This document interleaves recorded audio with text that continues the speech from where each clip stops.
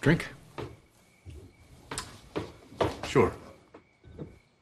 So these kids go to school, like real school.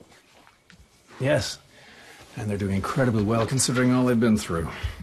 Okay, so how does this work? What, after soccer practice and the bake sale, they chop vampires' heads off? Well, yeah. I think a balanced approach is best, don't you? But they're kids. They shouldn't be hunting at all. You gotta break this up right now.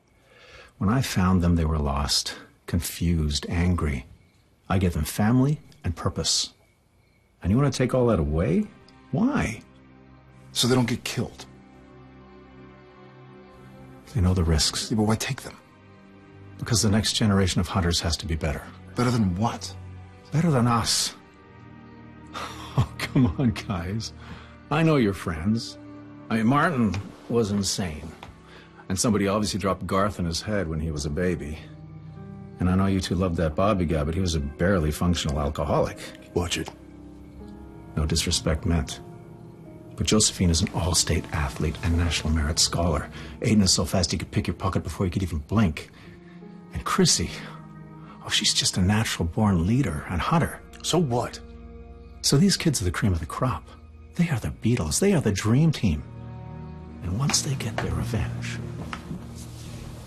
they'll be better hunters than any of us ever dreamed of. Supernatural, all new this Wednesday at 9/8 Central on the CW.